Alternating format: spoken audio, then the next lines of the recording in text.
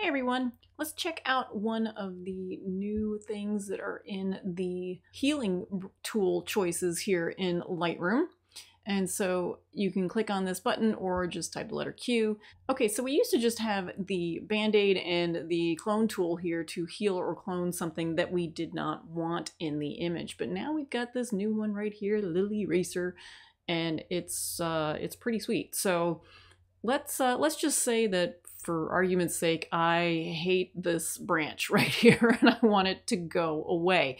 So what I'm going to do is simply select that tool, make sure that I'm clicked on the eraser here, and I'm just going to drag over this.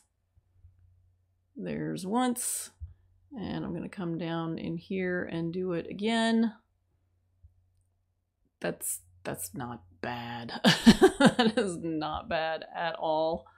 Needed one little removal there. That's impressive. It's pretty much the same as the content aware fill tool in Photoshop, but now we don't have to go to Photoshop. So I used to do all of my cloning and healing in Photoshop because of that tool. And now it's here. So now you can hang out in Lightroom a little bit longer before kicking it out to Photoshop. If it did not do a very good job, you can just click on the refresh tool here and it will resample. And you can just keep clicking on it as many times as you want. But here is the before, and now it's gone. That's impressive. You will definitely find some uses for that in your editing. Have a great day.